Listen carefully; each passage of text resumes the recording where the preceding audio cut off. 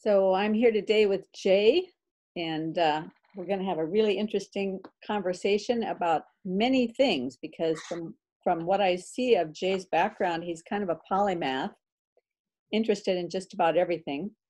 But by background, he's an electrical engineer, information systems designer, business founder and owner, photographic artist in training. You can see all his cameras there in the background. He's a car and motorcycle enthusiast and interested in psychology, neuroscience, and cooking.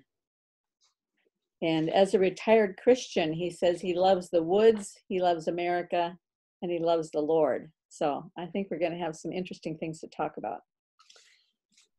So Jay, I always like to learn a little bit about the people that I talk to. I wonder if you could tell me a little bit about how you grew up. I know you live in Georgia now. Have you always lived in Georgia? Oh, no.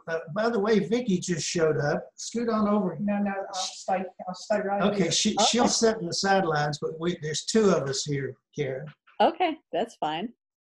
Karen, let's see, I just first want to thank you for this opportunity to chat.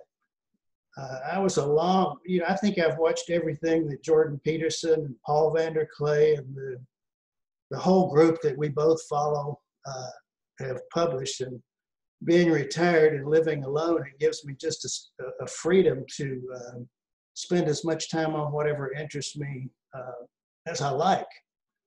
And so I feel, I think I might have said in something that I wrote to you, sometimes it's hard to find folks that you can really communicate with. And one of your recent videos, I heard you describing how you sometimes thought you might be a little weird because of the way your mind worked. And that's the first time I learned the concept of process mind or process thinking. And I've always had that same problem. So it was nice to run into you. So anyway, I was born in East Tennessee.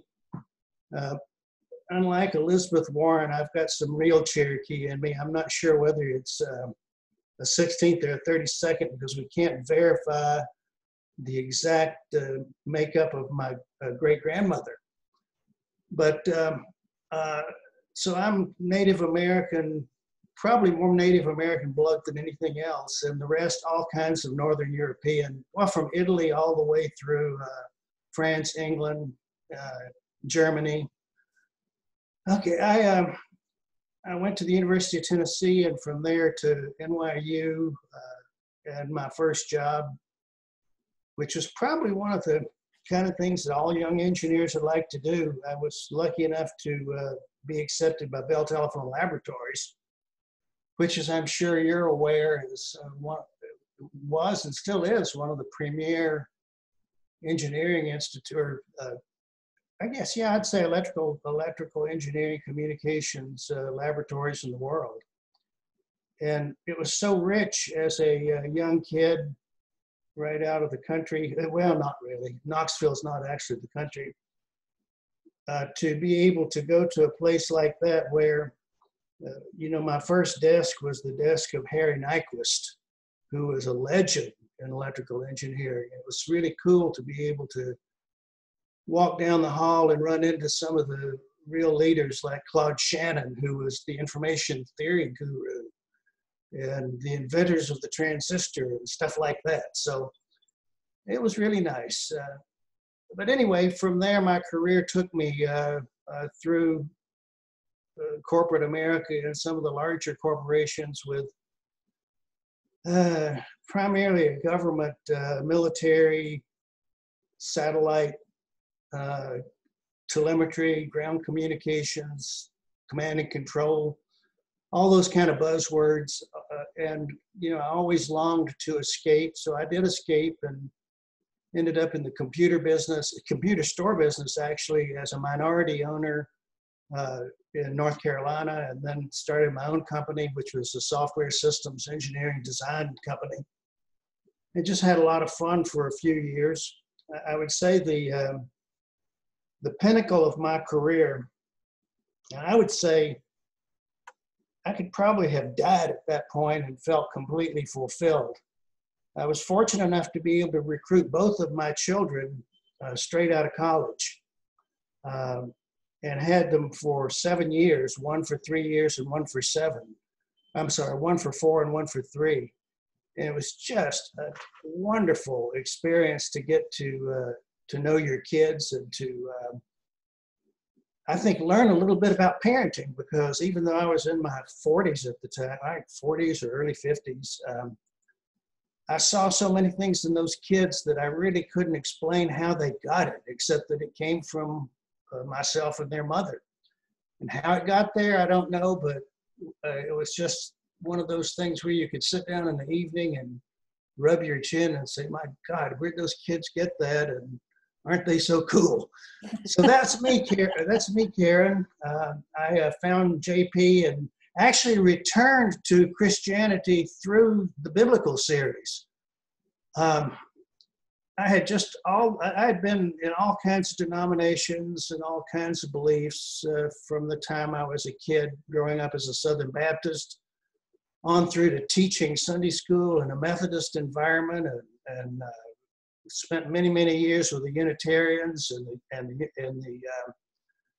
the Unity folks. And so anyway, I'm back to, I don't think any church could stand me because of my views. That's what I tell them is if they try to recruit me.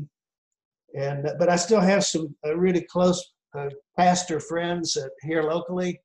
And being in the middle of the Bible Belt here in North Georgia in the mountains, it's really wonderful because I get to see their views up hand and have really good quality discussions with them. So I'll shut up and let me just say a word about Vicki, who doesn't want to be seen. One of the problems I've always had is one of listening. And I noticed in watching your video and watching the other people who are so effective, Paul and John Vervaeke and especially John Vervaeke and Paul, they are, I would call them power listeners. And my gosh, I see you and your skill set, and I say, I better get some help or I'll be long lost. So Vicki agreed to tutor me in listening. I won't tell you what I asked her to do if she couldn't get my attention, but she declined. She's recently retired, a recent grandmother of about 3 weeks ago, was it? Well, no, it's 6 weeks. 6 weeks ago. Her daughter's down in Houston, all cooped up. Vicki and her husband, Kenny, who are close friends, they're actually my landlord, or landlords. I would say, I don't know who's the boss, but anyway, I love them both. And we've been together, 5 or 6 years now. And anyway, she was not, and they were not able to go down for that birth. And it was really devastating to them. And I'm kind of speaking out of turn, so she can hit me if I say too much, but it's a really close family in the North Georgia, or in the Georgia tradition, and in the Christian tradition. And early on when I came, they kind of took me under their wing, and being an old man living alone, and sometimes needing somebody to talk to, it's just been a heaven sent to me, or a God sent or whatever, because the worst thing I could think of is having to leave these beautiful mountains and the access to the wilderness that I have. There's something like 300 miles of trails within a 20-mile radius, several lakes and several waterfalls. And anyway, I'm talking on too much. So Vicki's here, and a wonderful woman, wonderful brain, a reader extraordinary.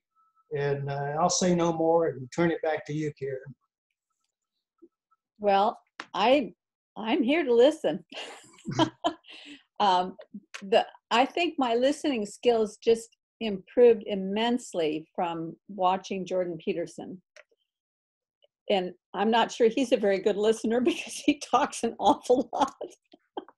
But he does talk a lot about how important it is to attend. That attending is almost like a superpower, because when you actually attend to what a person is saying, it changes you and it changes them. Because that's where the real learning takes place. And I just want to pop in here with a little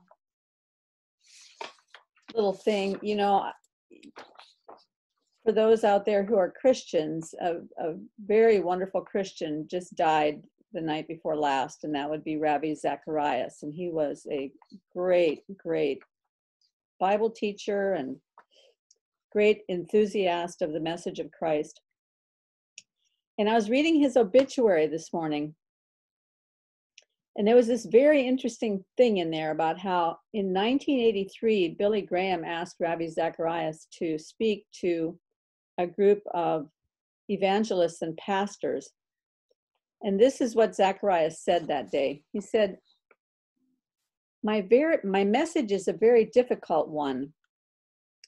And he went on to tell them that religions, 20th century cultures, and philosophies had formed vast chasms between the message of Christ and the mind of man.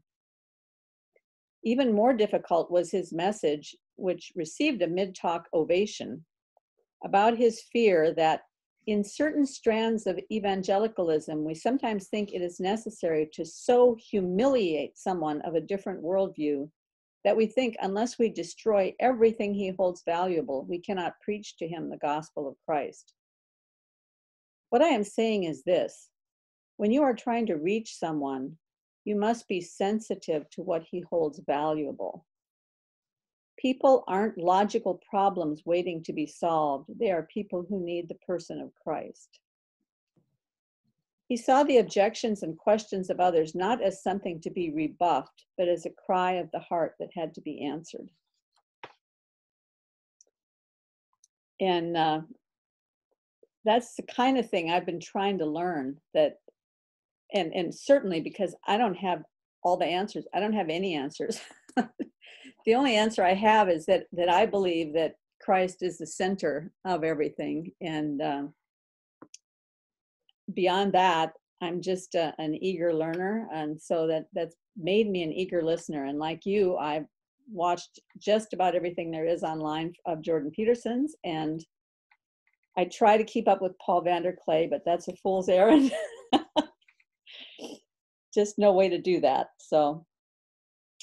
But Jay, you got in touch with me because you had some interesting ideas about cosmology, and I thought it would be interesting to explore what it is that you're thinking about.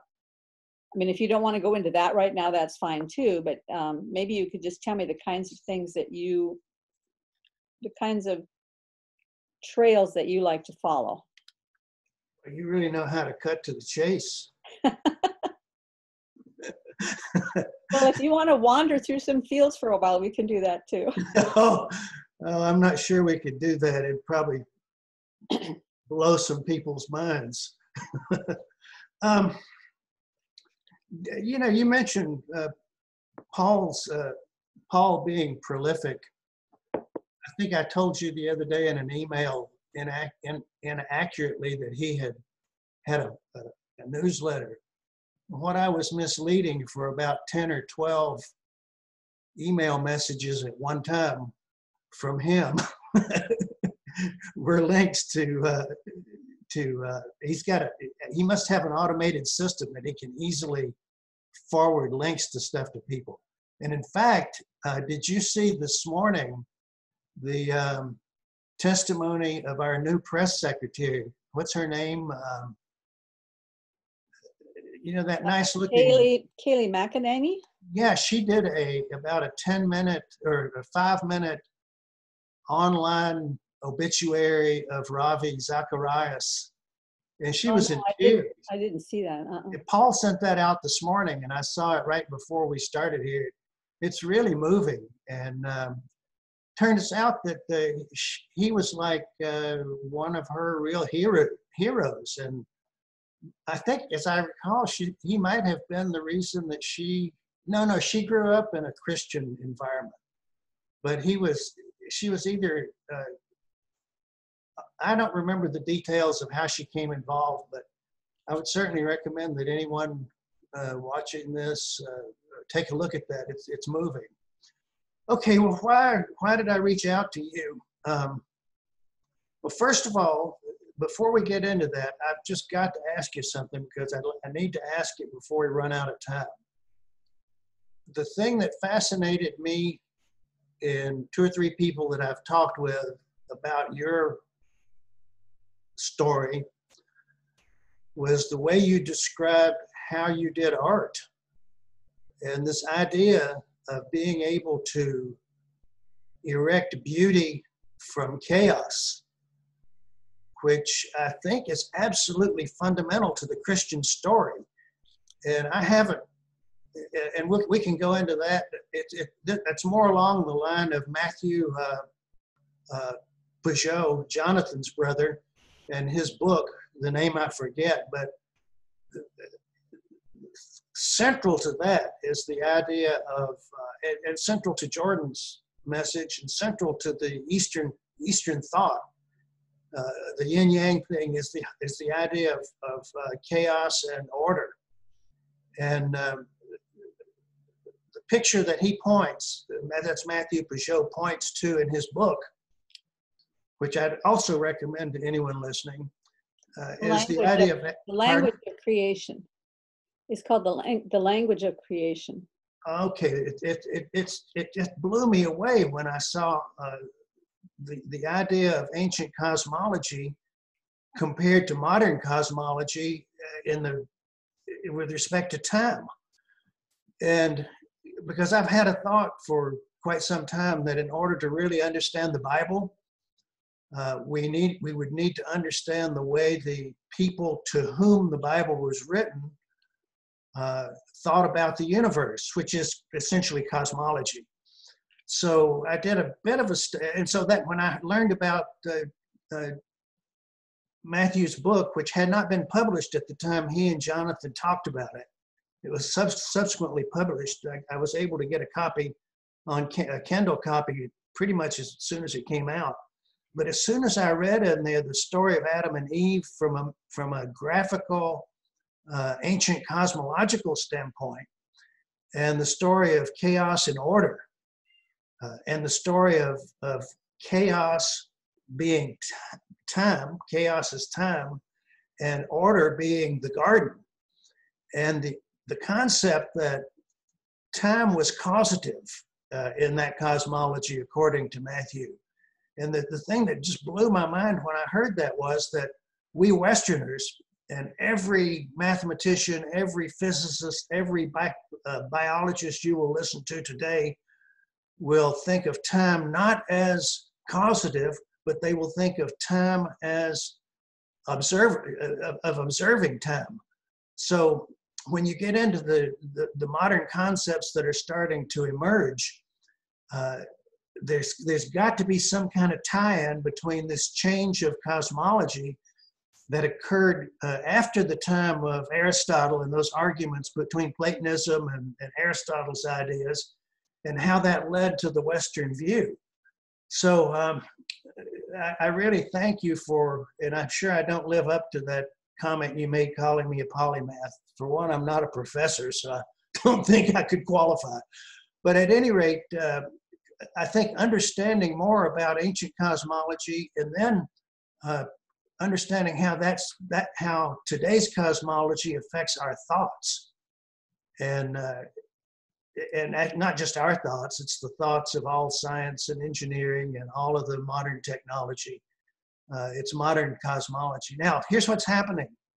I believe there seems to be a transition being made in the minds of some of the scientists and some of the philosophers, and it's been coming for the last 10, 20 years.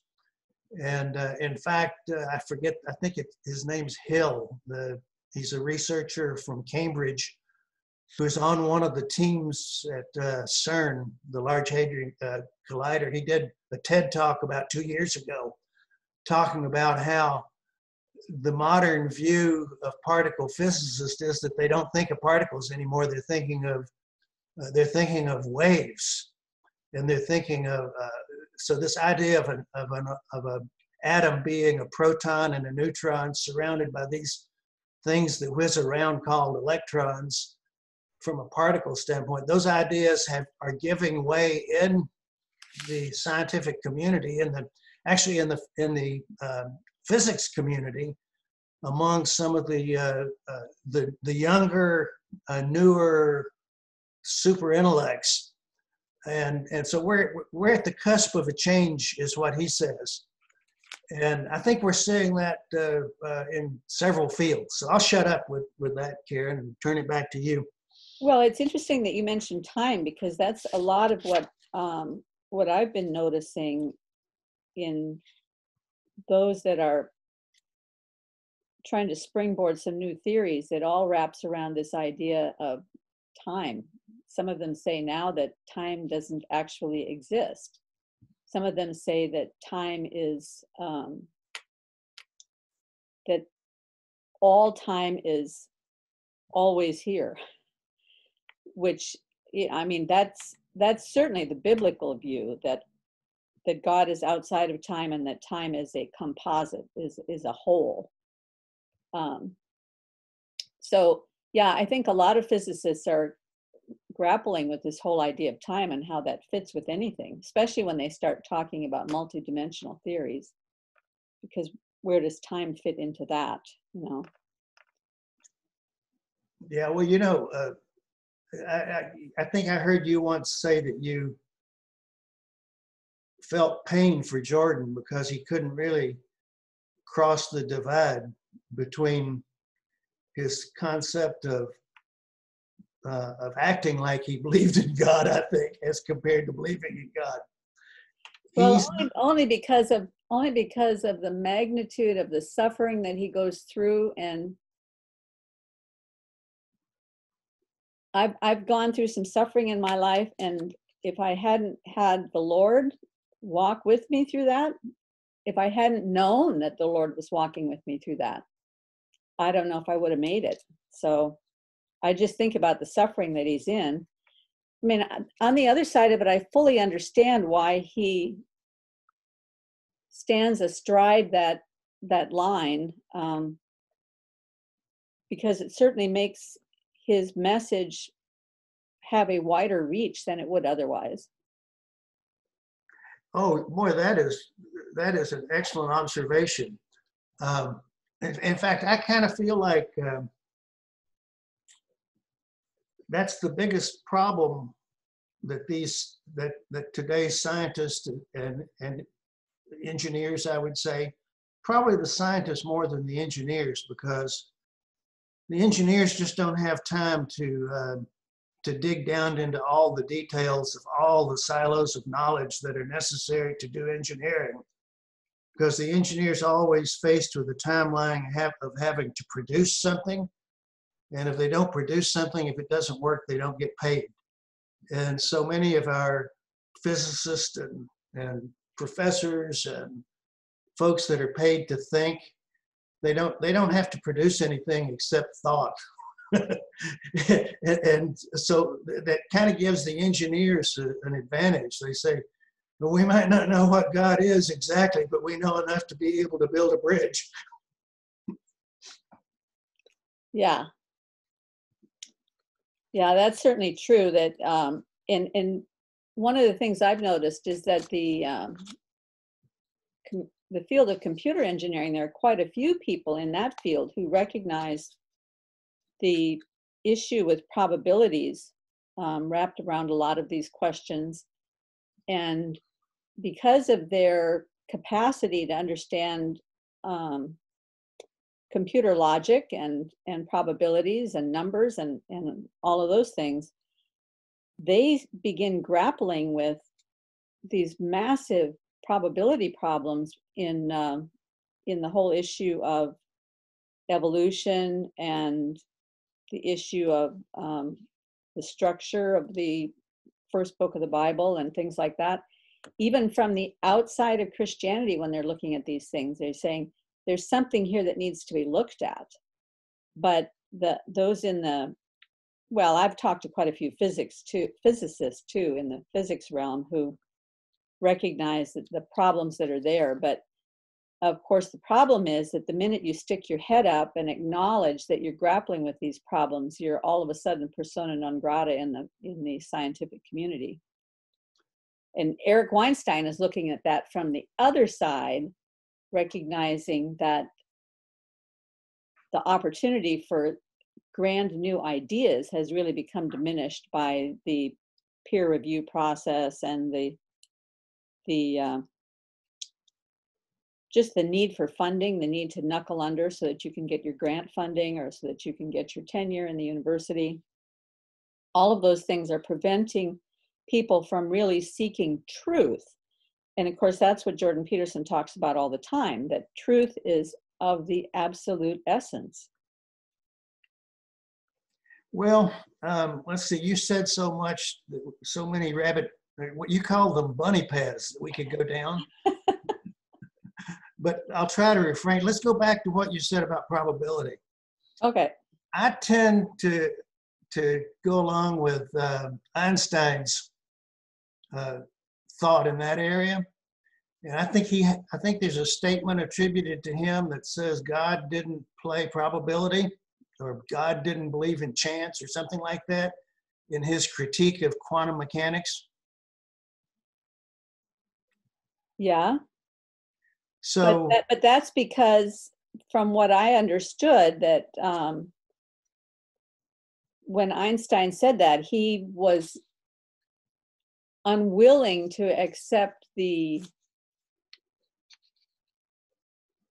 finding of the cosmic background radiation idea that springboarded the whole concept that there had been a beginning. He didn't want to accept that there had been a beginning. He didn't want to accept that his theory led to that possibility. And so that's why he said that, right? I'm not sure. I don't know enough about quantum mechanics and quantum theory and Einstein to know why he said that, or what part of quantum mechanics that had to do with. But I guess I would say that in the vein of quantum theory and the study in quantum mechanics and what's going on in the scientific world today, as these folks struggle to continue to get their funding in order to conduct their experiments trying to prove dark matter, which seems to be unprovable, and trying to prove all kinds of things. Let me see if I can I'm going to get off on a bunny trail that's a hole I'll fall in, so let me back up for a minute.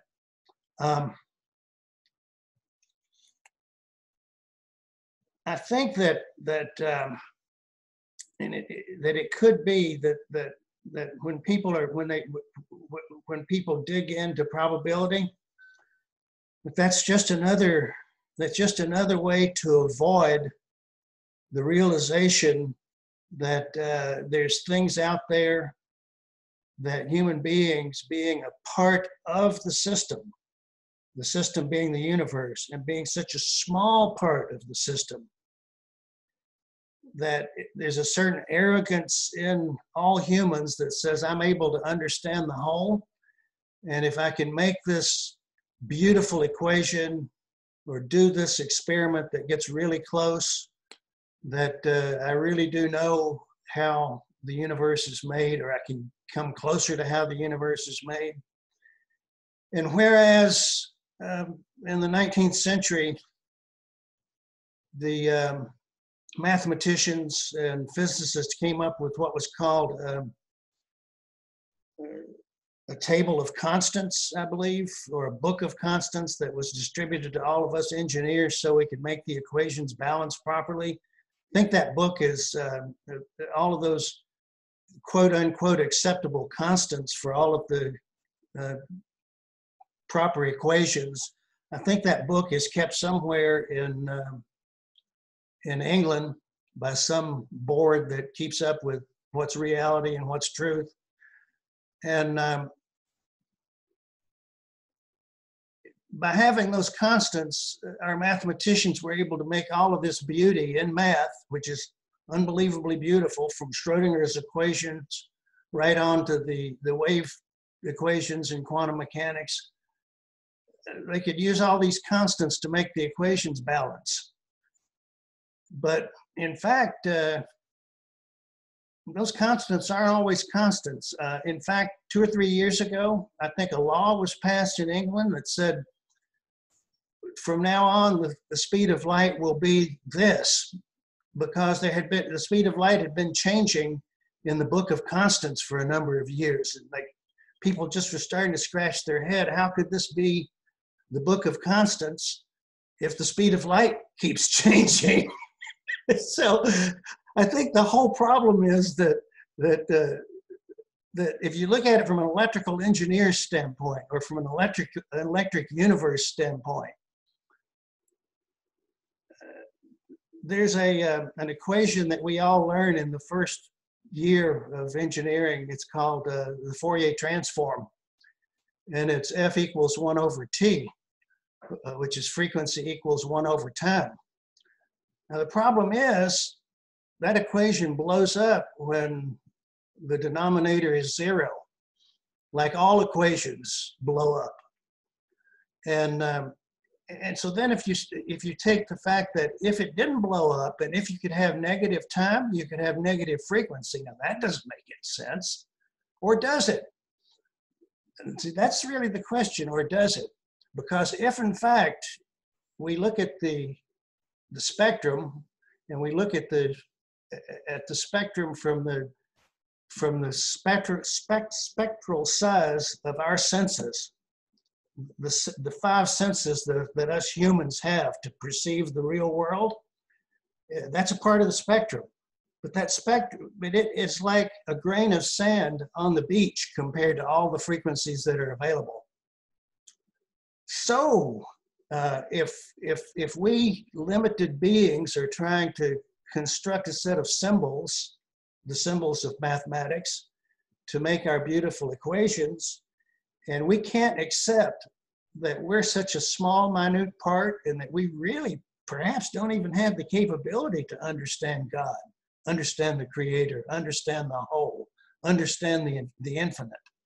If we're so arrogant that we have that as the basis for all of our science, then man, when somebody comes and starts talking about God and the unknown and the Creator of all, and we can't figure out how to put it in our equations or in our math books or in our science books, we get really, really scared, especially if that's how we make our living. Okay, I'll shut up. I've got way too much on a soapbox with that statement.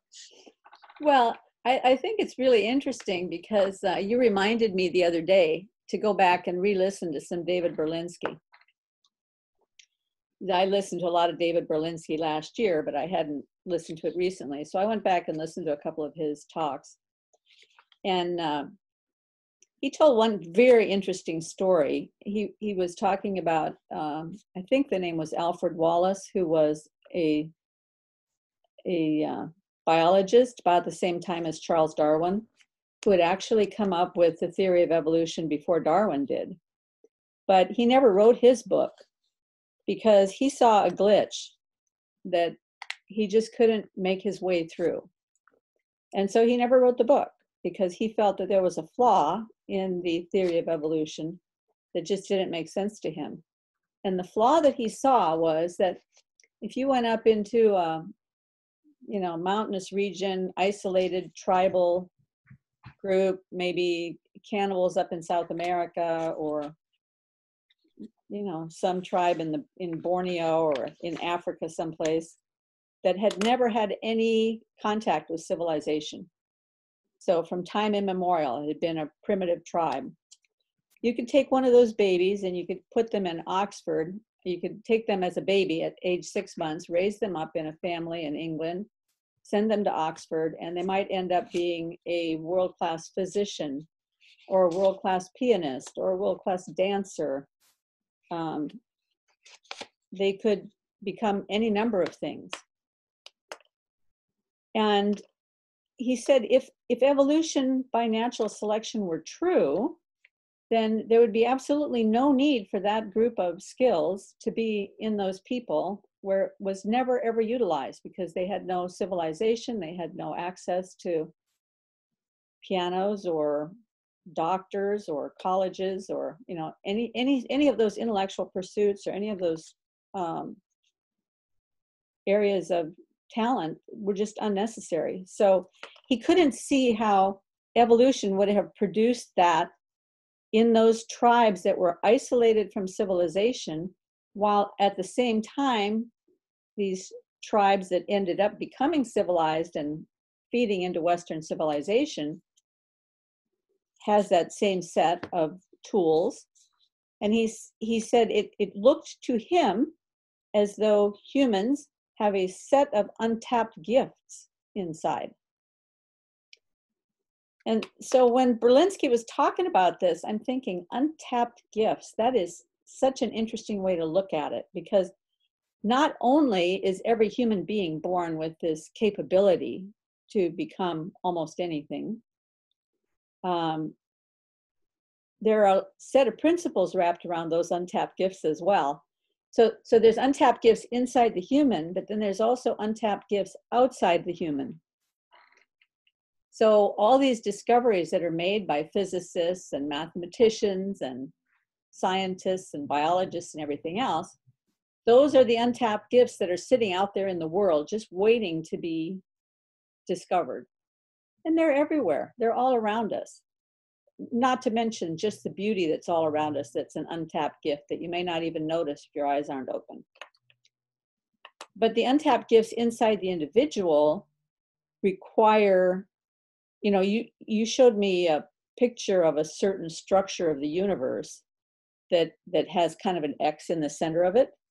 And I think that this X configuration is very important at every level, you know, the cosmological level, but also at just the level of living a human life, that life is lived in what the biblical scholars call a chiastic structure. When they look at the structure of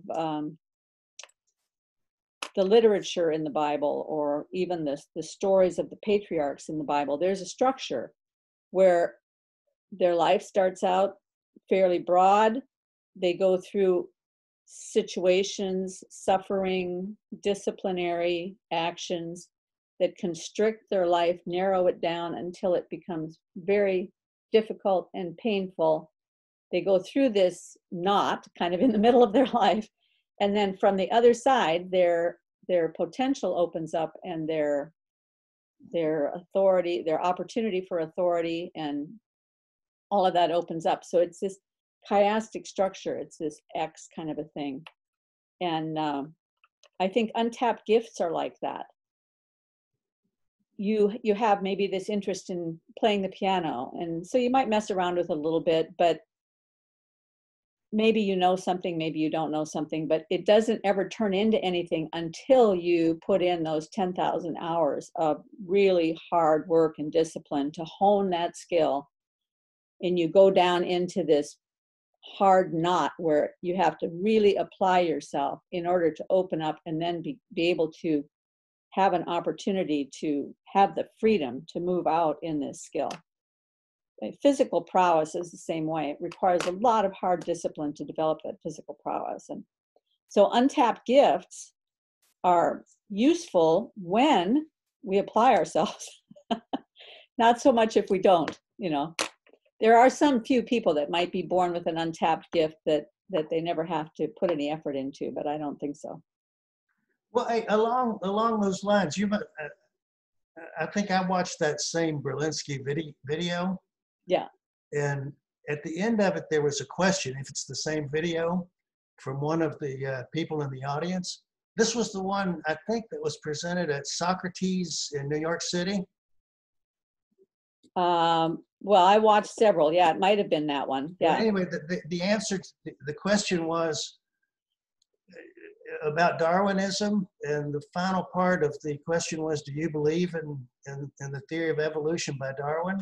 Mm-hmm. What do you guess Berlinski's answer was to that question? I can't remember his exact answer. I remember he was scornful. It was actually a very short answer. It was no. Yeah. And the person kind of said, "You mean not anything?" He said, "Nothing." He said nothing else and went on to the next question. The guy is so effective on stage, I couldn't believe it. Yeah, of course, some people just say he's an angry old crank, but he's wonderful to listen to. Absolutely. Well, anyway, you mentioned untapped I would gifts. love to see him have a conversation with Jordan Peterson. Oh, That poor would, Jordan. You know, because Berlinski is very opposed to evolutionary psychology, and Jordan Peterson is all about evolutionary psychology. So they well, just did a beautiful conversation. well, you see, I think that's part of Jordan's suffering. When you think of suffering being all the cognitive dissonance that is generated within us, when we as humans can recognize that we're not really right and there's something that's more right on the other side of the wall, but we just don't have the courage to go through the wall because there's something about us psychologically internal that protects us from pain. And if whatever that is inside sees that that's going to be such pain, it prevents us from going there. And so I think that that someone who really does believe in evolution is going to have a hard time accepting Christianity, and therefore a hard time accepting the truth of the ultimate, I would say the ultimate truth of the universe and all that's in it. Well, so how do I put this? I've had major questions about evolution well, I became a Christian in 1980. And shortly thereafter, I started getting, I was already 30 years old at the time, 32 years old at the time. And shortly afterwards, I started studying as much as I could about a lot of things. And I started really looking into evolution, reading a lot of books and trying to understand what it was all about. And the story has changed over the years. The various scientists who try to fill all the gaps in the theory, the stories have changed.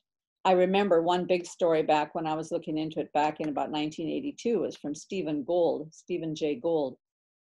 And his idea was that even though there were no transitional forms or very few transitional forms that they could find in the fossil record, he had this idea that maybe it was something he called punctuated equilibrium, that one type of creature, like maybe an amphibian, would lay an egg, and then that when that egg hatched, it was no longer an amphibian, now it was a chicken.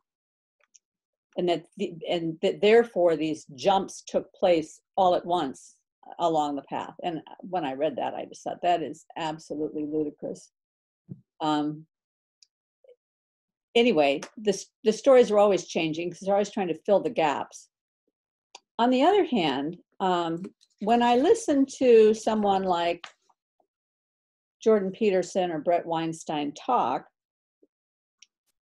I have no problem whatsoever following their train of thinking and understanding completely why they believe the way they do.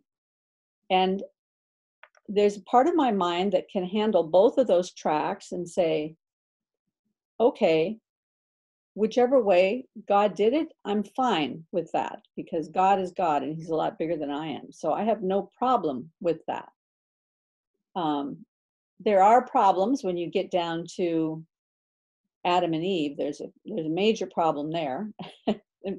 That's got to be part of Jordan Peterson's cognitive dissonance, because he has very, very crystal ideas about Adam and Eve, and the kind of evolution he believes in doesn't really make a path for that. But I can talk with an evolutionist and feel perfectly fine talking with them and not feel any need whatever to debate them on what they believe, because to me that is not really the central issue.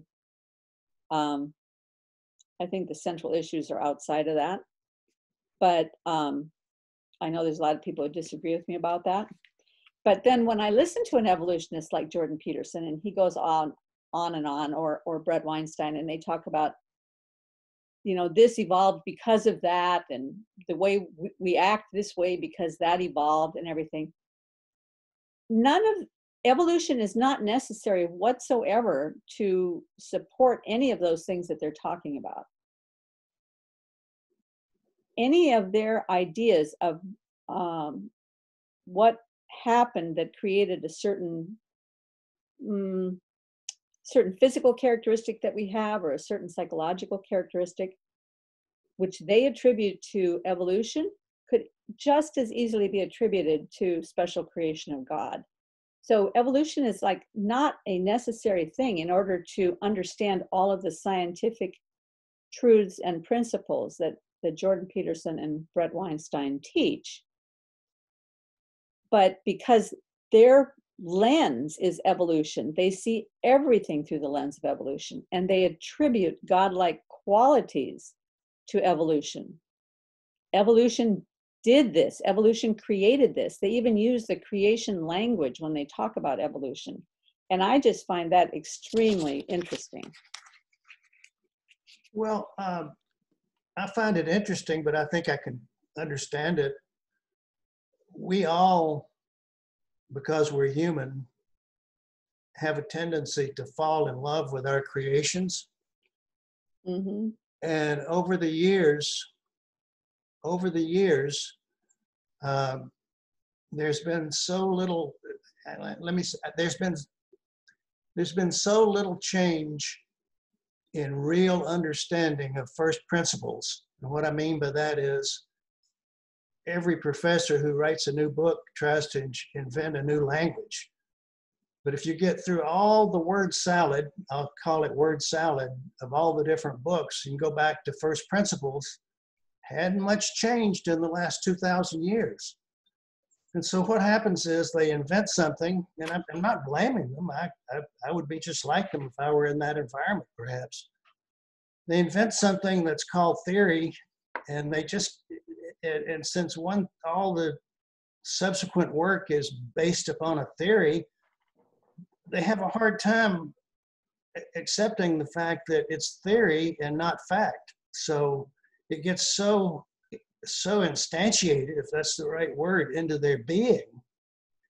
And like all people, you know, I'm fortunate, I've been retired 25 years, so I'm away from my ego being tied up with my job. If our livelihood and our ego is tied up with our job, there's a lot of incentive to keep things kind of calm. Gotcha. It's back to you. I'm sorry. Well, I was going to say, could you give me an example of some book that was written where someone's coming up with their own theory, but it actually just goes back to first principles? Or could you explain to me what you're talking about when you're, I think it's a very interesting idea. I just don't quite understand the picture, the idea of first principles and then the ideas that spring out of that. Okay, here's a perfectly good example of something that's happening right today. John Vervaeke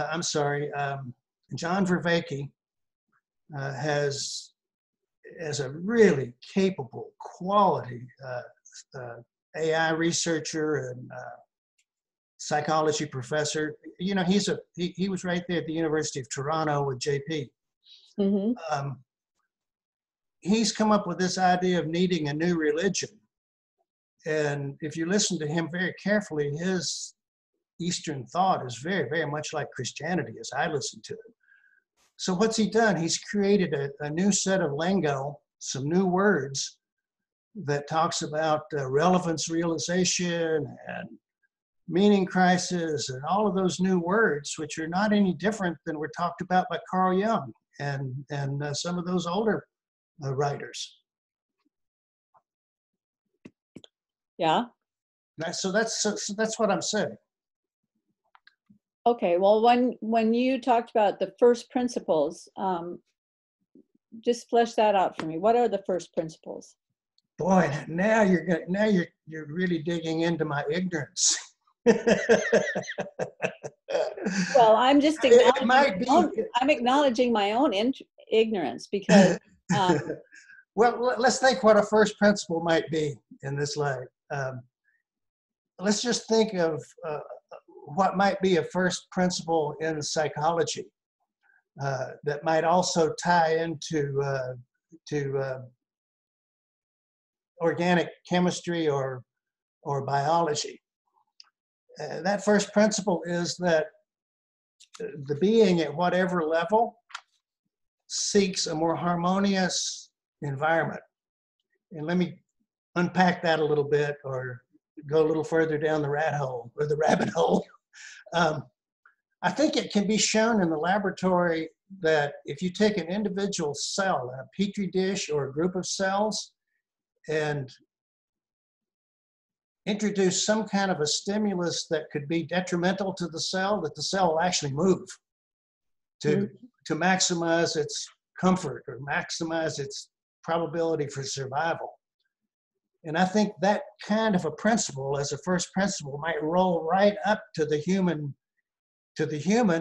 and for example, in our ability to have a system that detects a serpent automatically, built deep into us as an individual part that might be called a subpersonality. That's a first principle. It's there to protect. There's something there in the being at this level of an accumulation of a huge number of cells that protects the being automatically.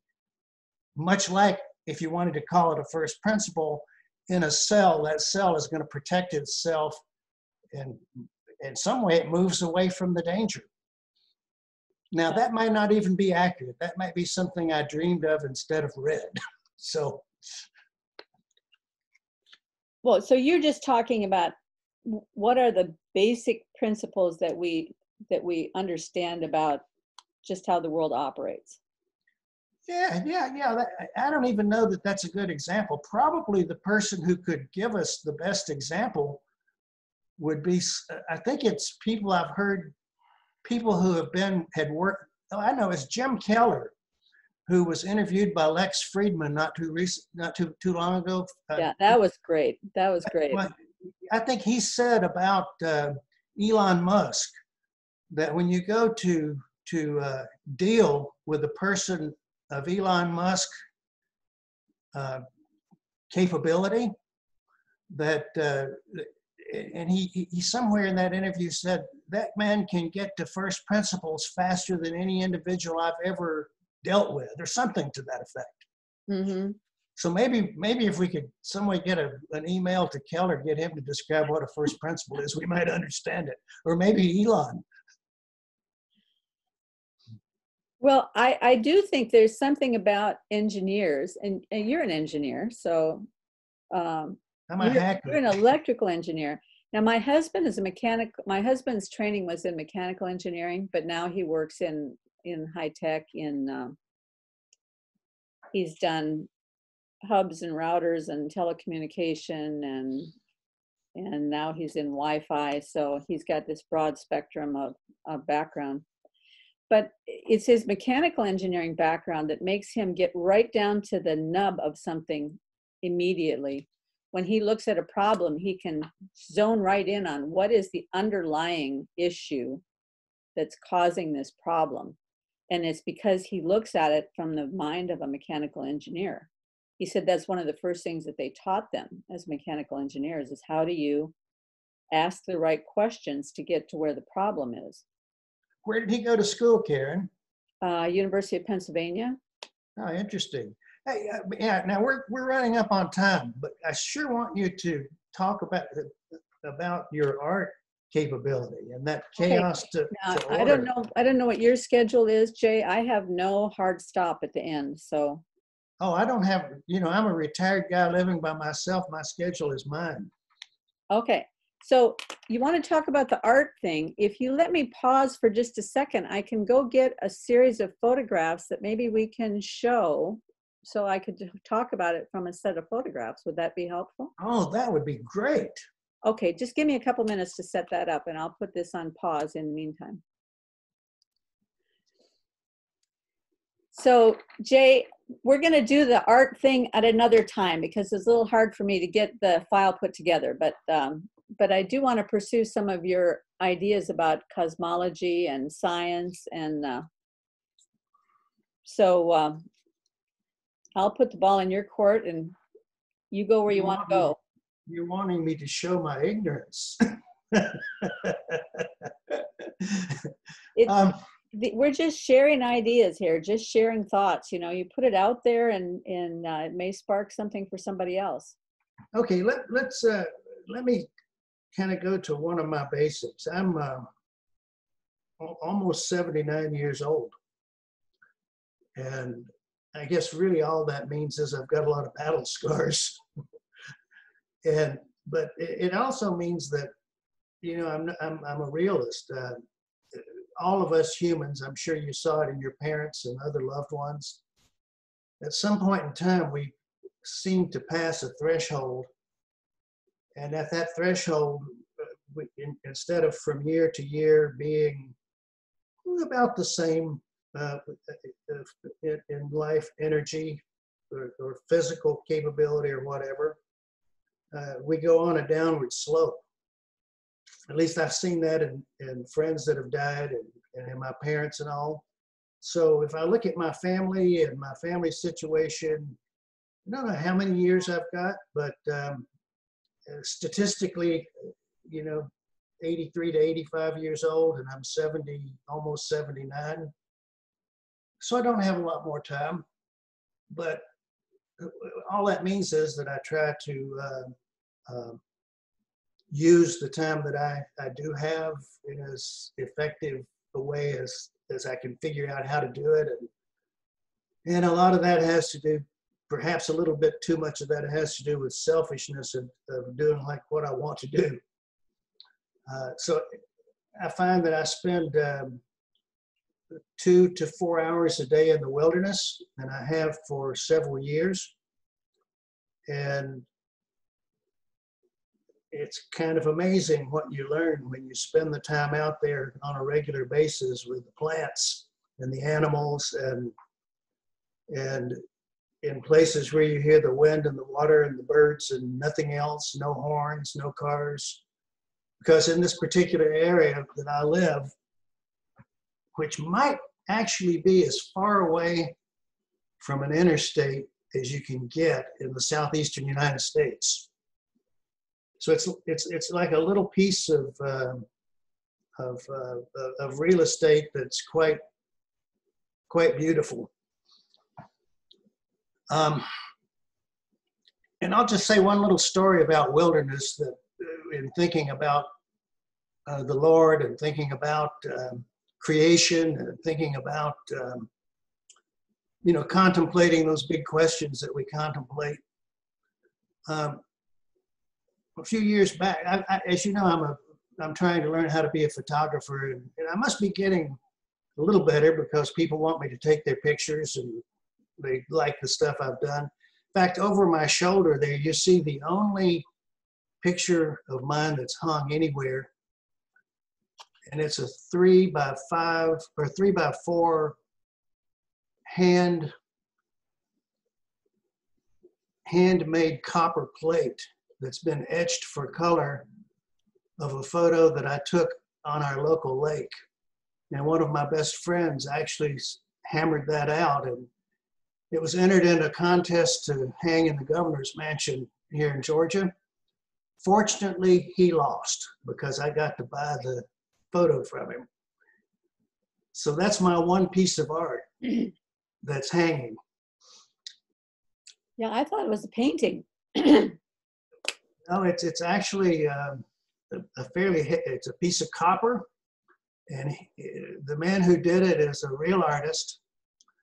He's also an engineer, and all of his life he wanted to have a forge so he could do blacksmithing and make beautiful art and beautiful things out of metal. And so he retired and moved up here to the mountains, and he and his wife have this beautiful place, several acres out in the woods. And he built this long building, and she's on one end, she's a world-class master potter. Her stuff's collected all over the world. And he is able to fulfill his childhood dream of being a working iron. And so anyway, this was an experimental work for him. He was able to get the colors by using different kinds of chemicals and dipping the metal in those chemicals to get the color. Mm-hmm.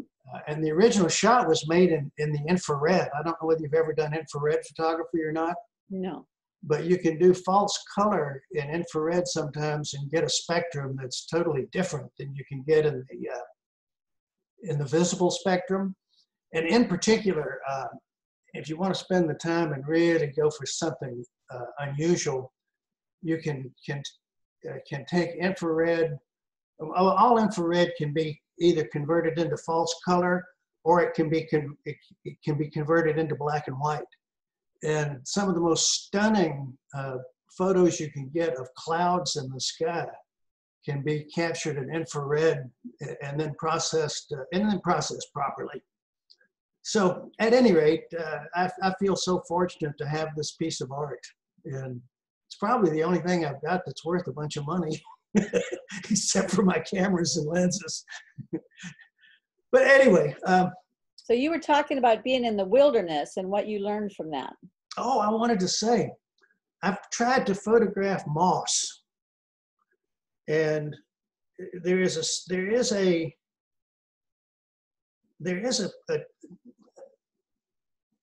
I guess it's an aura, might be the best way to describe it, from some of the mosses here in the Southern Appalachian, that it occurs after a rain, especially if it's been a long dry season, and then we get rain.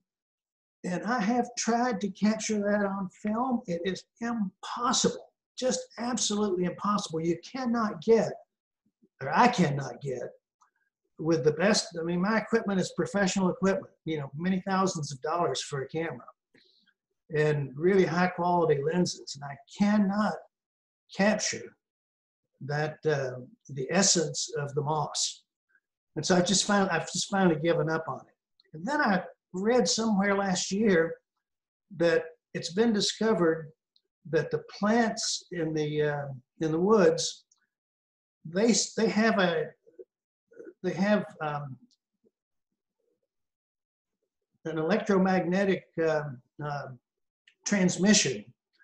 If you want to think of it from our modern engineering standpoint, you could say it's a language of the plants if you wanted to think about it from a more spiritual standpoint. But it's been measured that in the frequency spectrum in the 30 kHz range, and our ears are only good for maybe 15 to 20 K. At my age, probably 15 K. But it's been determined that these plants actually put off these higher frequency sounds as a distress signal that they want rain.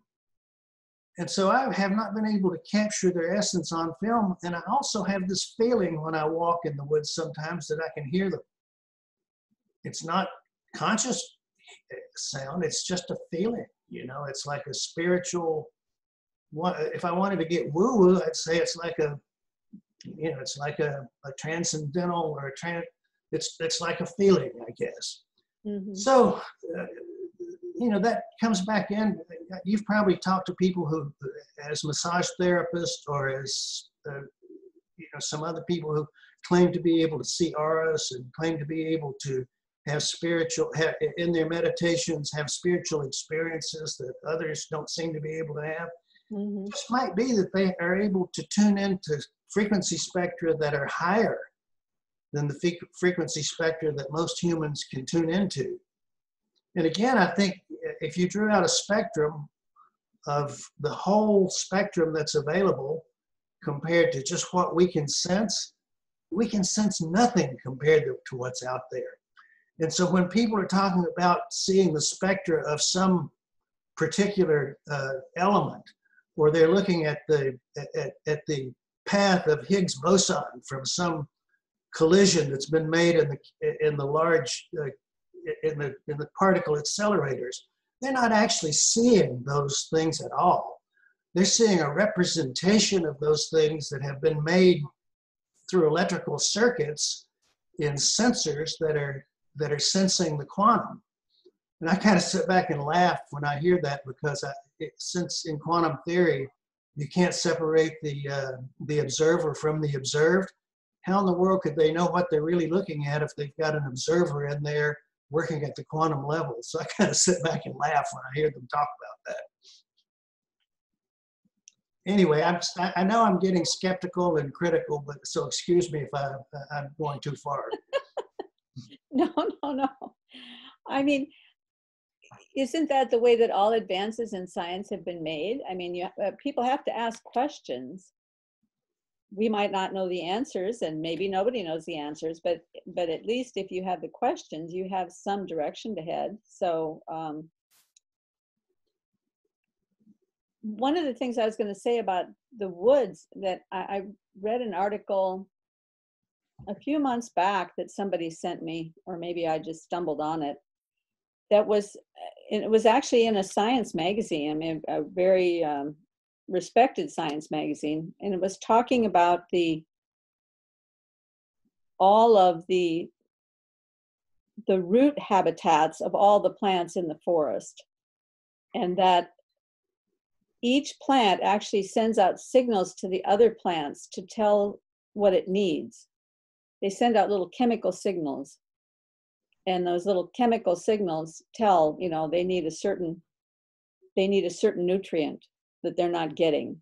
And so another plant of another kind will actually let that nutrient down into the soil so that soil will be available for the other plant.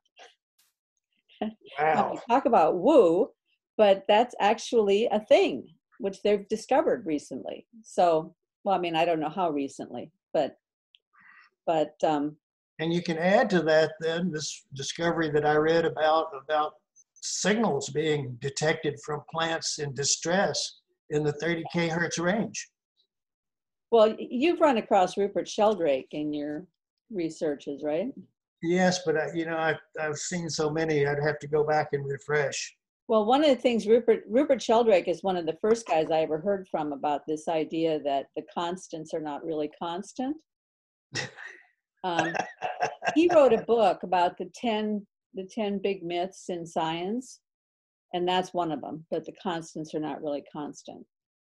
And a lot of them are not actually myths, but they're just sort of places where questions aren't really being asked where they should be being asked.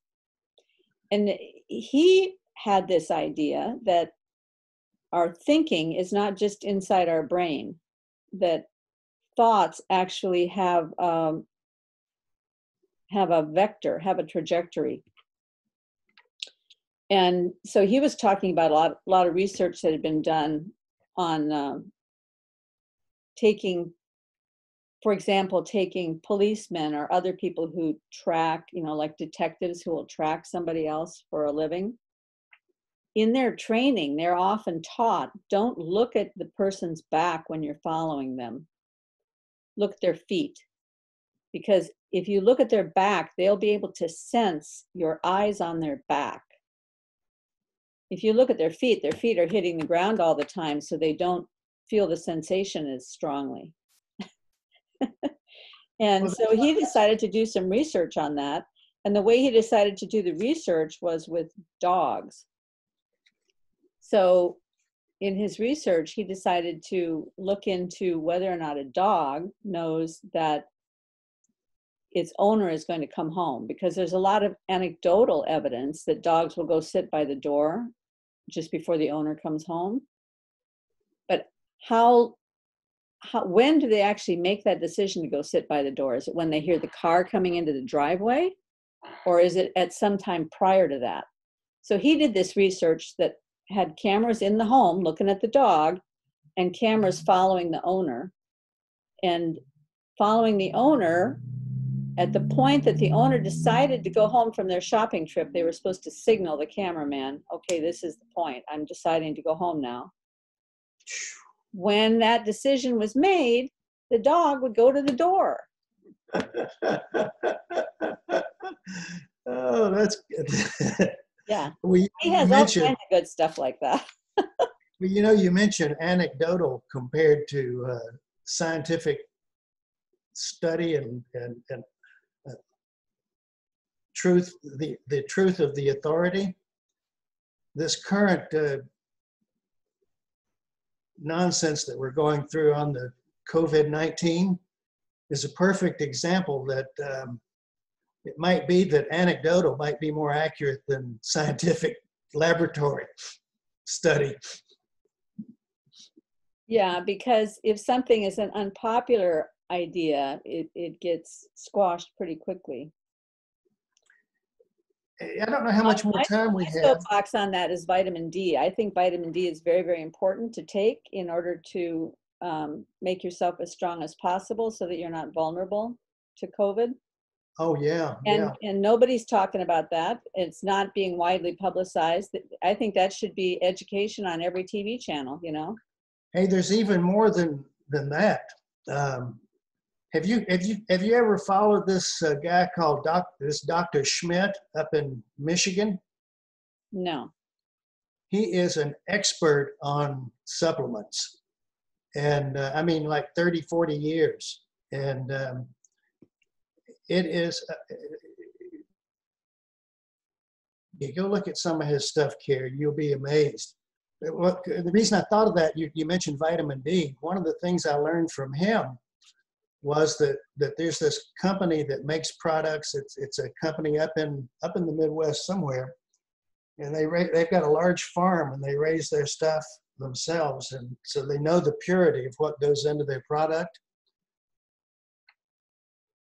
That actually uses lung tissue from, I think it's bovine lung tissue, and you can take a pill with every meal, and it actually strengthens the, it actually allows the theory is that it allows new tissue to be grown in the lung.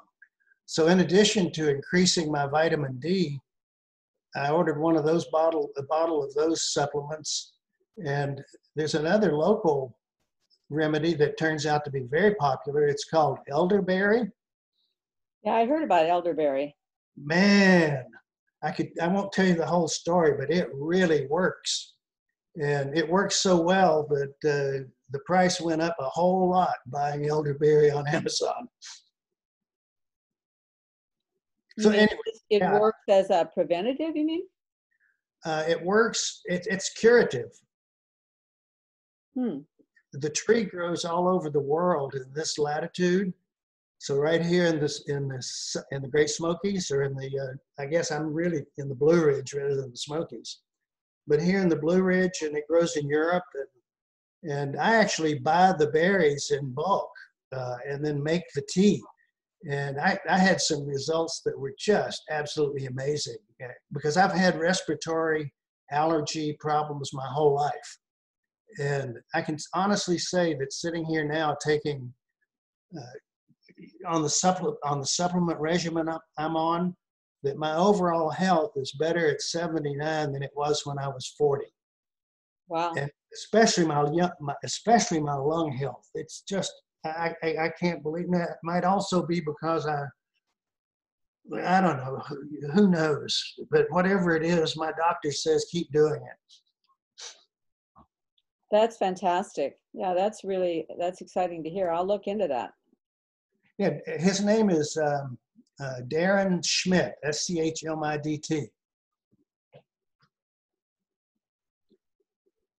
Cool. Yeah. So, how are things in your neck of the woods with COVID? Are people? Has there been much illness there? Almost none. And we actually didn't close down here, except a lot of the businesses did, the retail shops, and the churches, of course, closed. But, as soon as Georgia officially opened up, we had the same traffic here in town, which is we have 2 stoplights in town. So if we have more than 4 or 5 cars at a stoplight, that's a traffic jam.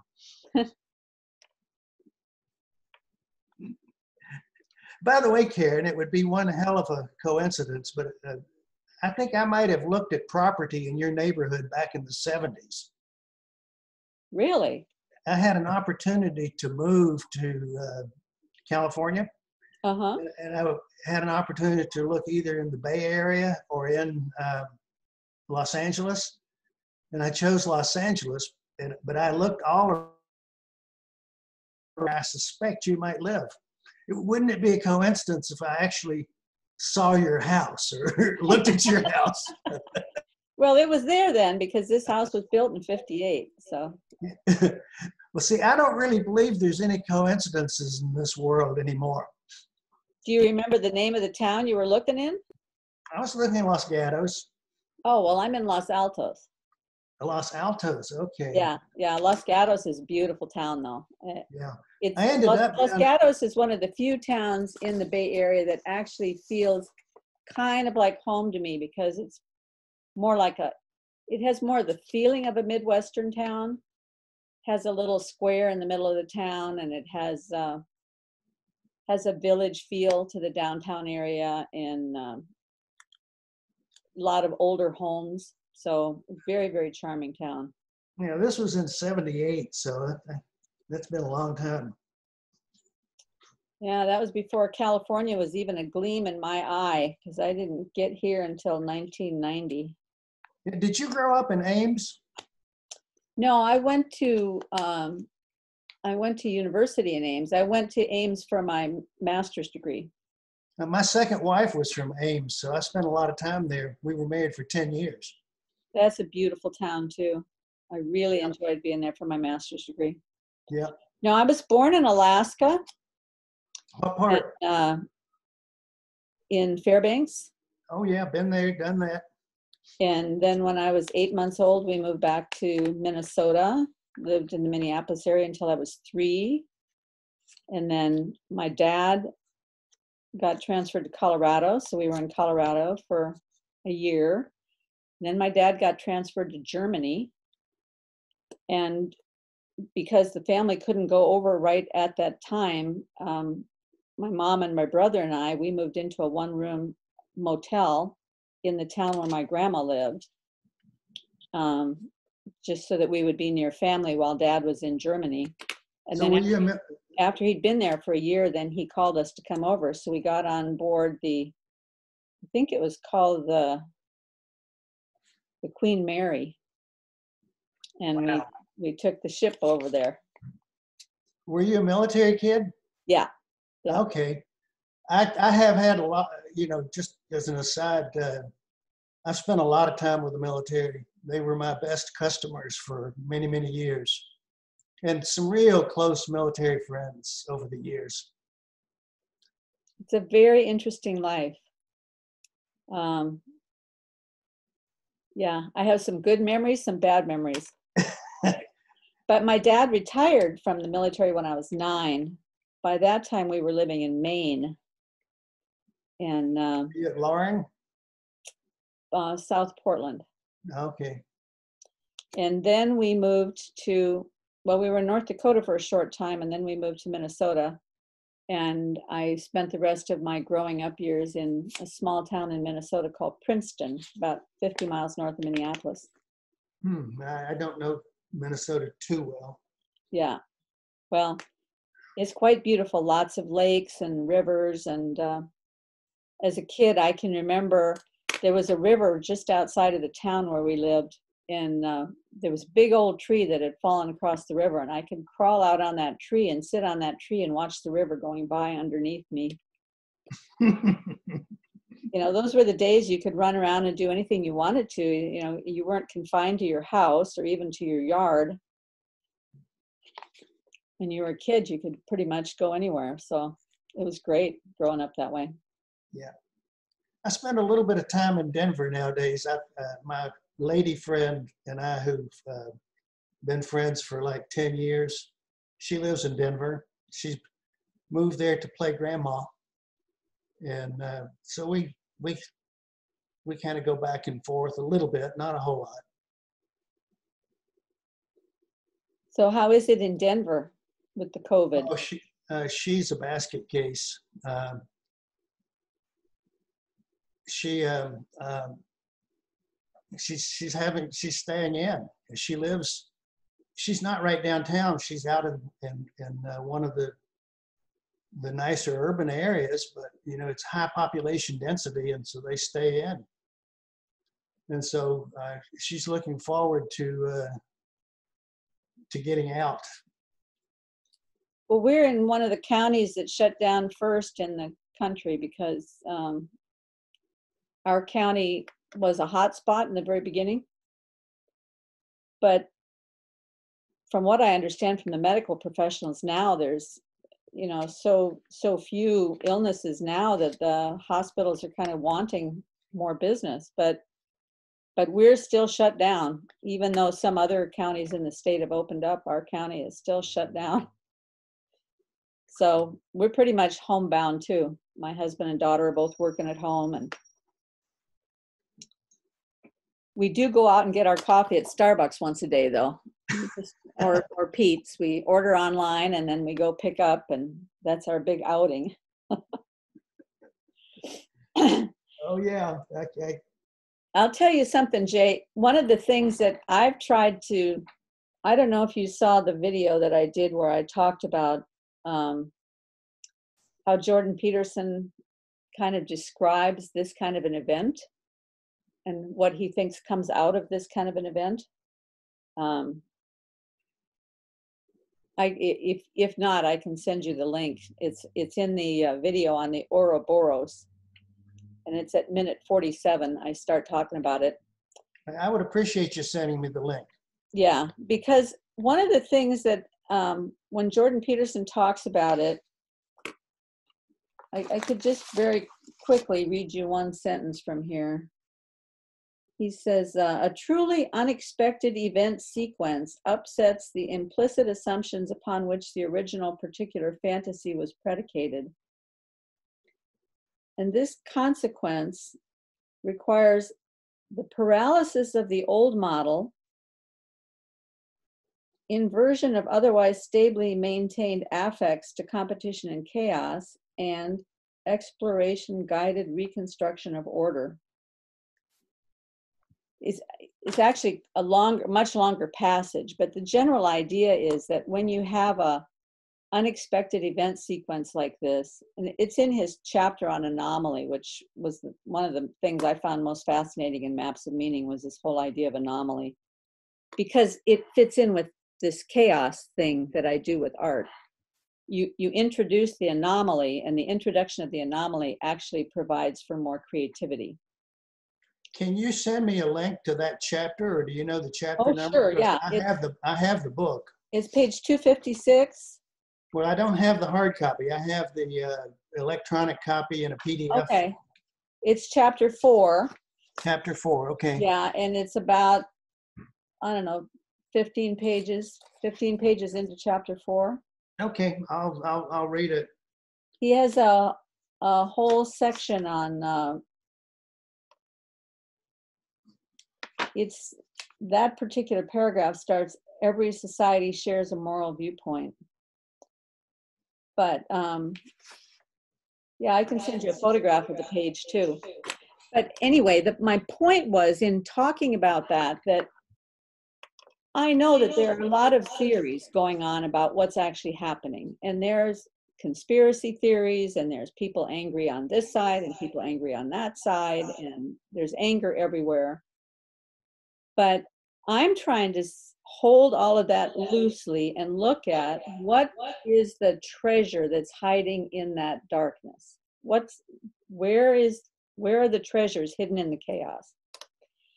And I think at every level of reality, going all the way down from the global perspective all the way down to the individual perspective, that there are treasures to be found. And so that's what I've been trying to look for. Okay, that's a perfect. What have people discovered that that they didn't know before? What are people finding joy in that they didn't find joy in before?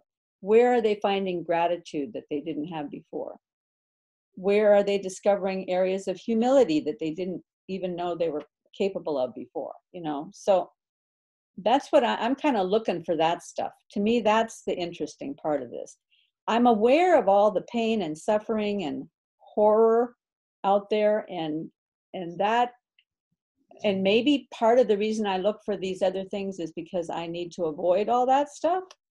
Maybe it's my own fear, I don't know. But I find it really encouraging to talk to people and ask them, you know, what are the good things that are happening for you right now? What are you learning? That's a beautiful segue into something that I wanted to get into with you. Cool. Are you ready? Yeah. One of the things that drew me to you, Karen, and why I reached out to you was an observation. Well, it was really an observation of how your mind works that I saw in your various, in 2 or 3 of your videos, and then I looked at more of them. And in particular, it was this inquiring, the thing you're inquiring into right now. In a way, it was that. And I'm looking for a subset, because I think the whole problem is so large that, because what you're really talking about is how do you solve the problems of society that have been coming along for thousands of years, and one event and some results that come out of one event.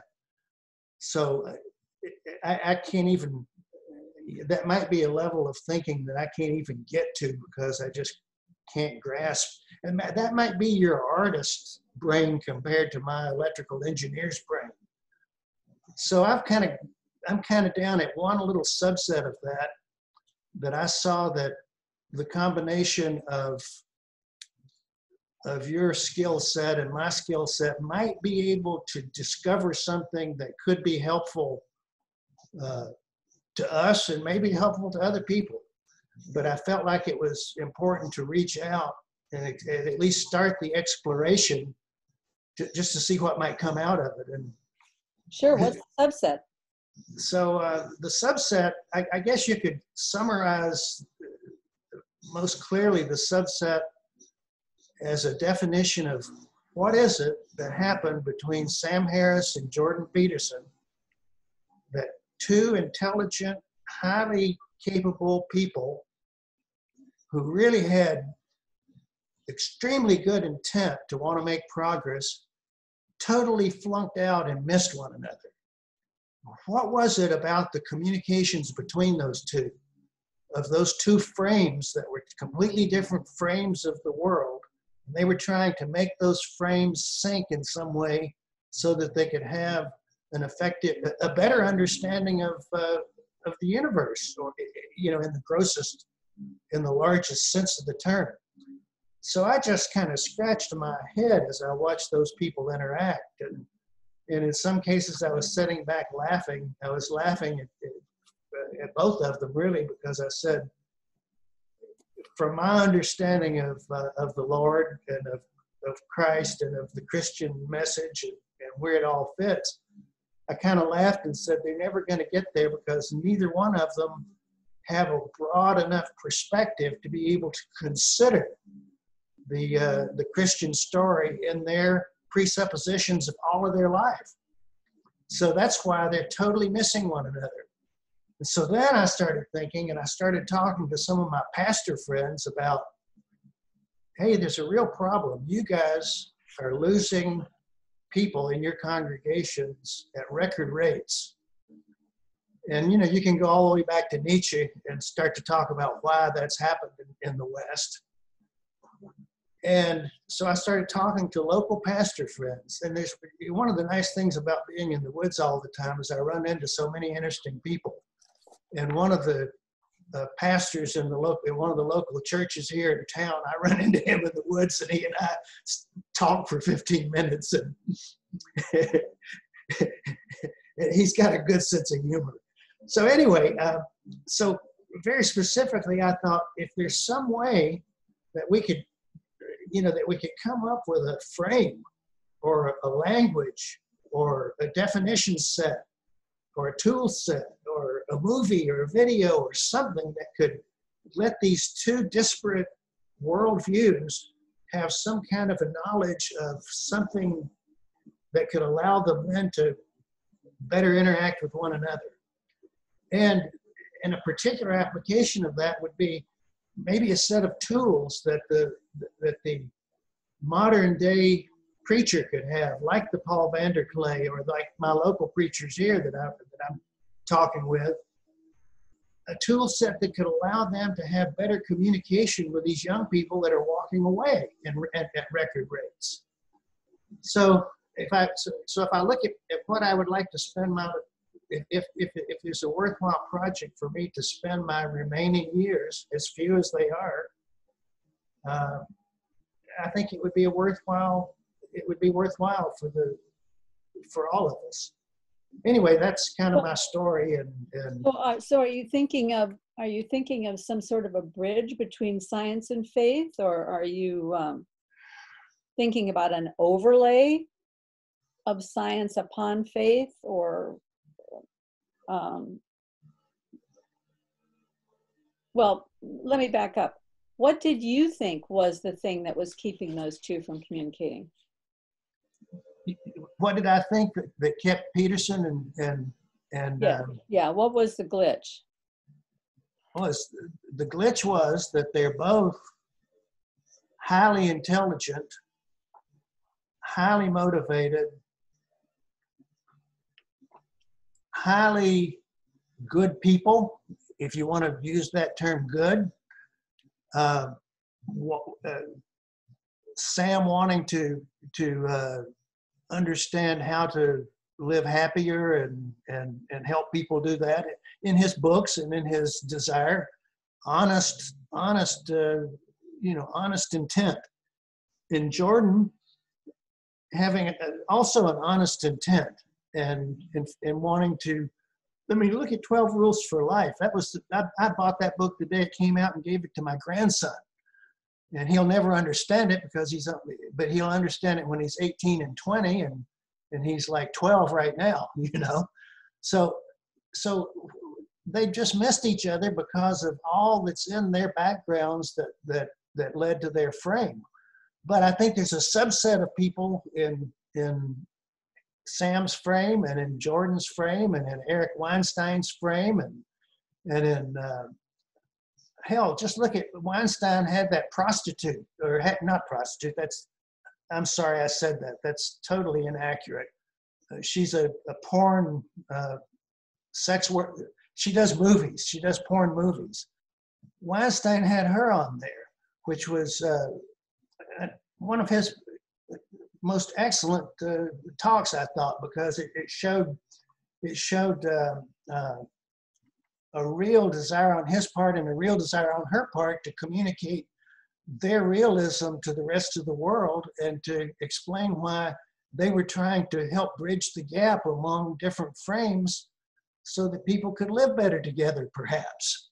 So I don't know that I've answered your question, because it's really, if you start digging into it, there's probably a different answer to that question, a different one for the conversation that would be had between every two people, because every frame's different.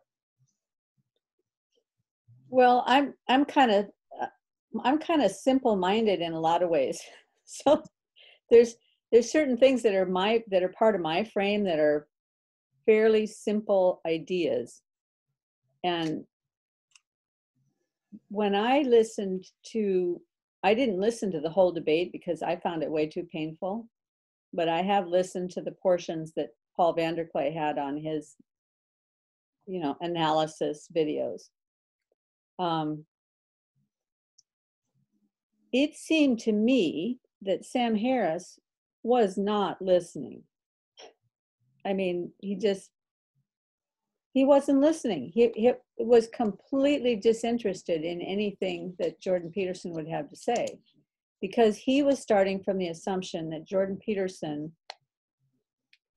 was somehow buying into this God thing that Sam Harris finds to be so very, very dangerous. So Sam Harris has a big X up there. Stop. Don't talk about God. God is, God is bad. We're not going to talk about God. And so anytime God comes up, his ears just, like that. Now, the simple part of my mind says, I can listen to anybody from any background because I have this assumption that truth can be found anywhere. There's truth sprinkled all throughout every religion. There's truth sprinkled all throughout every, theory. There's little bits of truth. Not the whole truth, and there may be some error mixed in there that's messed things up so bad and corrupted it that it is kind of dangerous, but there's some truth in there somewhere. And when you're listening to people, those little bits of truth will kind of pop out and shine a little bit. And those are the places that I think we can make connections with people. I mean, it's like that thing I read from Ravi Zacharias's background. He's always looking for the places he was always looking for places he could connect with people where they were holding some truth that was valuable to them. And the thing is to try to find the truth in what they're believing. And I think that goes back to what you were talking about. A set of tools requires that sort of ability to listen to each other and grant good intentions. Could I add one thing to what you just said? Absolutely. Going back to the first statement you made about Sam not listening to Jordan, Mm-hmm. could it be that because of Sam's frame and because of his strength of character and his strength of belief, that he wasn't able to listen to Jordan, even with all the strength, even with all the good intentions of wanting to? Well, is that strength of character?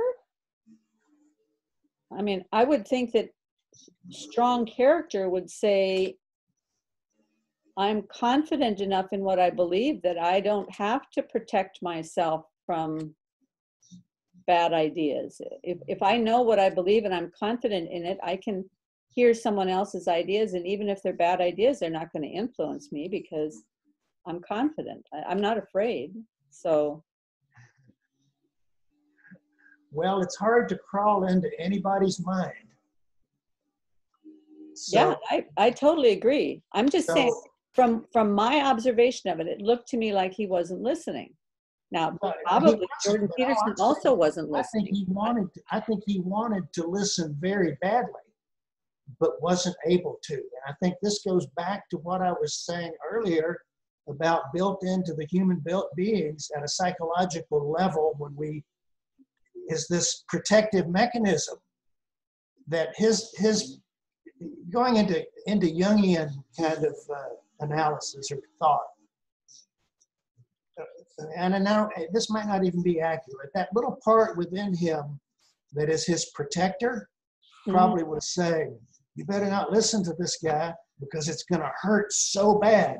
Don't listen to this guy. Understand what I'm saying? Yeah, yeah. Yep. So that's the fear, right? Well, it's not fear from his standpoint. It's his internal monitor that protects him from hurt was saying, hey, this is really dangerous. This is really dangerous. The best way to protect ourselves is not to listen. Yeah. Yeah. Now, contrast that. If you want to really, really study the human psyche, go back and look at the last interview that John Vervaeke had with, who was it? It was just last week. Oh, Paul Vanderklay. Go back and look at the last Paul Vanderklay, Vervaeke conversation. And it is just so apparent that Paul Van der Klee is going to convert John, and John knows it, and John is trying his best to, John has his little internal fear protector, or is it under better control than Sam has. This is, amateur psychoanalysis and just my total BS, but that's the way I see it. Well, so we're working on this subset. So if we've come to the place with this subset that the problem is the serpent detector, I'm not sure we can come up with a set of tools that will find its way past that. Because, part of my own project has been to come up with, for me, a picture of a set of universal principles that are that are just as good at the quantum level as they are at the cosmos level. And not only in the physical universe, but they're also good at the psychological level, and they're also good at the relational level. Because in my mind, truth is truth. And I think truth has a structure, I guess would be the way I would put it. And truth is composed of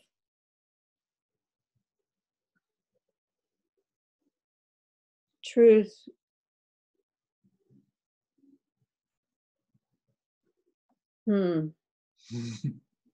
It's very hard. I mean, finding language for this stuff is very hard. But I see this set of principles that seems to govern everything, and it shows up everywhere. And so because of that, let's say I could find the language for it and I could write the book. It's not going to convince the Sam Harris. I mean, it's not going to get to him.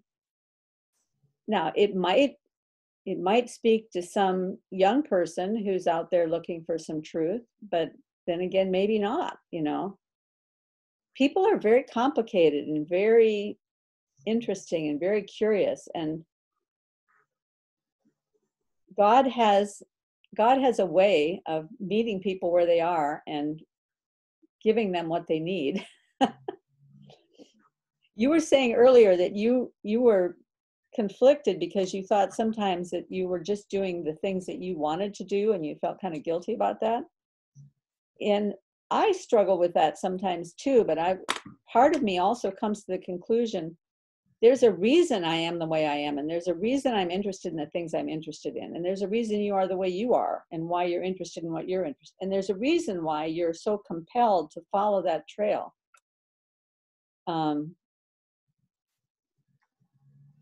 May I propose something to you? Sure. What you just described as coming up with a set of principles that could allow folks of different frames to reach a universal truth. Yeah. It's not any different than what I described. Right. Except I think that I don't know yet what your set of principles is yet. So I don't know if there's any overlap, but well, I would say this.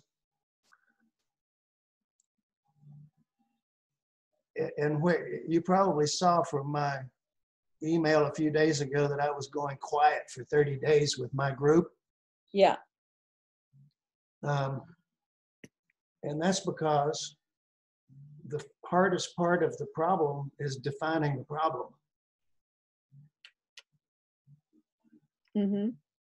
I say that it might not be the hardest part, but it's a very hard part. And I would also say that we can't know everything. That life is not long enough for any of us to know everything. So just like Jordan has taught us in several of his lectures, the first thing we have to do is focus. before we can do anything, we have to focus. So what I saw in you was that set of skills of trying to, I think you described it as you consulted at one time as an intercultural linguistics consultant. Is that the way you described it? Well, my background was linguistics, but I was an intercultural consultant working on mainly on business theory and business practices to train people of other cultures how to interact in the American business community. So what I thought when you said, you didn't say it in that much detail, but what I thought a skill set that you might have that's unique, that might be an overlapping skill set that in some way might be applied to this problem of how to get people to talk with one another, how to get people to recognize truth, et cetera, was the combination of the ability to bring beauty out of chaos combined with the ability to work with people of different cultures, languages, whatever, so that they can communicate better with one another. I saw those as unique skills that I haven't seen in any other individual. I'm not saying that other individuals don't have it, I've just not seen it. Well, it's always interesting to hear stuff like that because I never think of myself as having any set of unique skills. Well, you might not, but that's just what I saw. Well, so just to wind up for today, because I know we've gone on for 2 hours now. So, Oh my so to gosh. wind up for today, I'll just tell a little brief story, and this might help you some with your project. I'm not sure. When I was working as an intercultural consultant, I was working for a group called Clark Consulting Group, and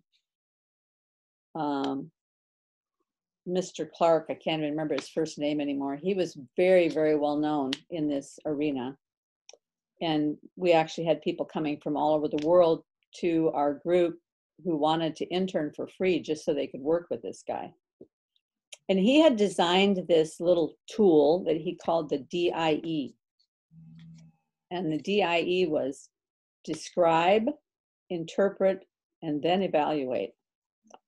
And the idea was when you're working cross-culturally with somebody who has a different point of view, and they tell you something, and I'll give you an example. We were at the time working with Japanese employees of Procter & Gamble. They would come over in groups of 12. We would train them for 18 weeks, and then they would go back to Japan and work with Procter & Gamble in Japan. One of them came in one day and he said, "Americans are just filthy." So instead of defending or, trying to prove him wrong or defend ourselves or whatever, we say to him, "Oh, that's really interesting. Can you describe what it was that happened that made you come to that conclusion?" Well, yes, I was doing I went down to do my laundry, and there was one of the people in the apartment complex there. They had 2 washing machines full of dirty laundry. We said, "Oh, well, that's interesting. Could you describe a little bit more why that upset you? Because there's more than 2 laundry machines in that room, so you still had plenty of room for your laundry." And he's, "Oh yeah, I had plenty of room for my laundry." So, but the reason that upset me is that 2 washing machines full, that means that they've been storing up laundry in their closet for a week. That's just disgusting.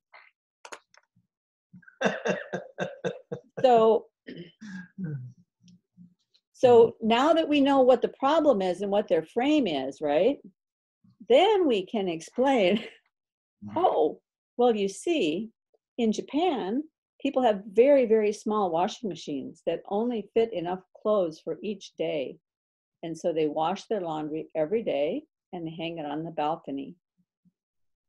And because of that, they have their laundry done up all the time. They never have any laundry sitting around. But in the United States, we have large capacity washing machines.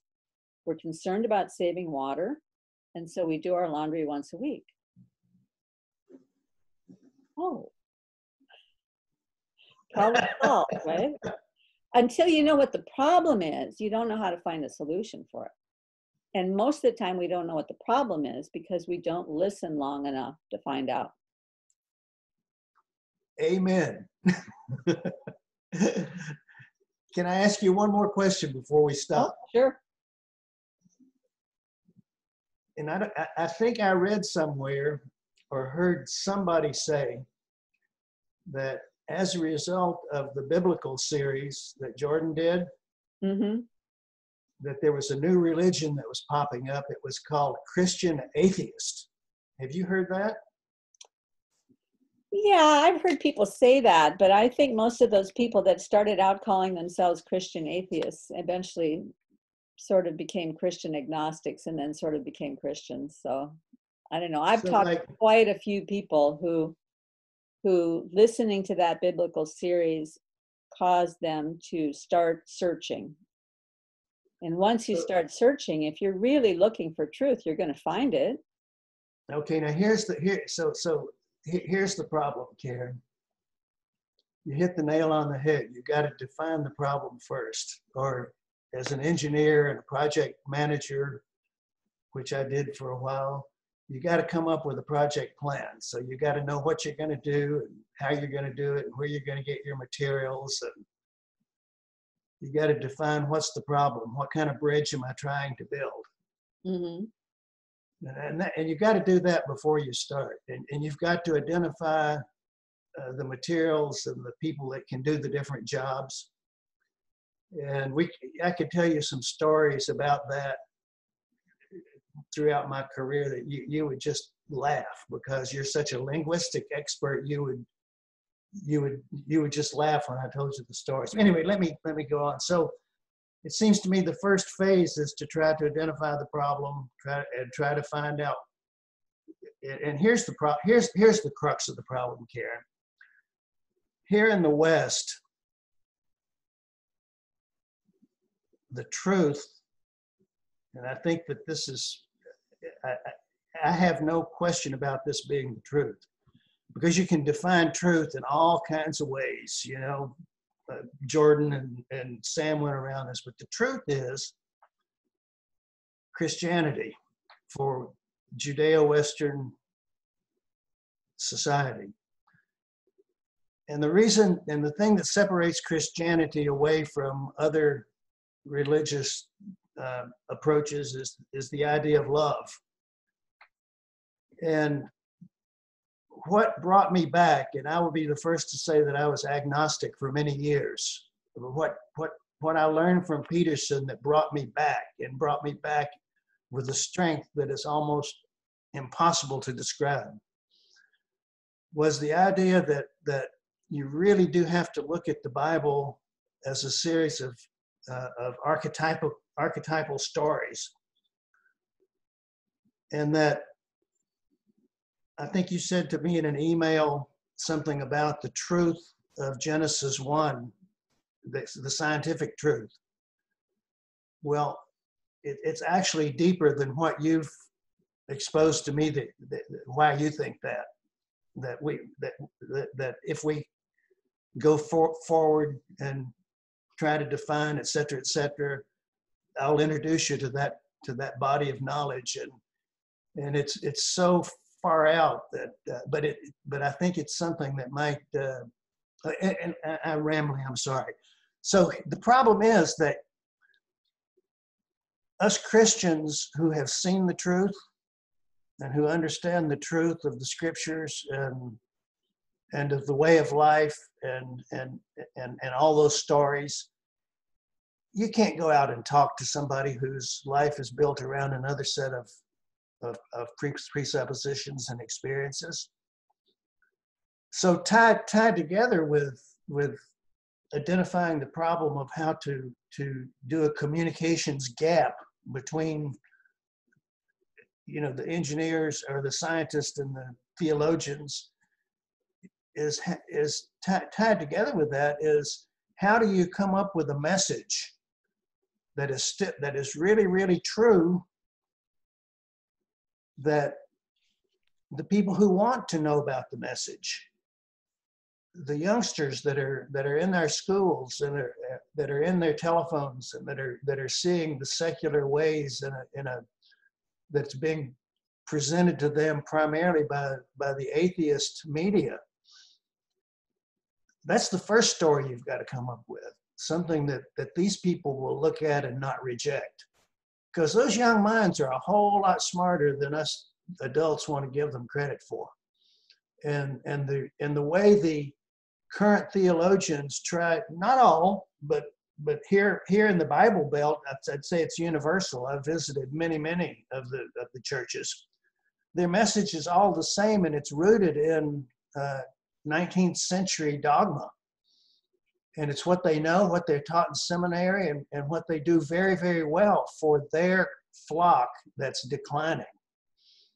So a key part of what I think, I'll end up working on one way or another is some way to see if there's something that could add to the solution to that problem. So anyway, I know I've rambled, and I really apologize for that.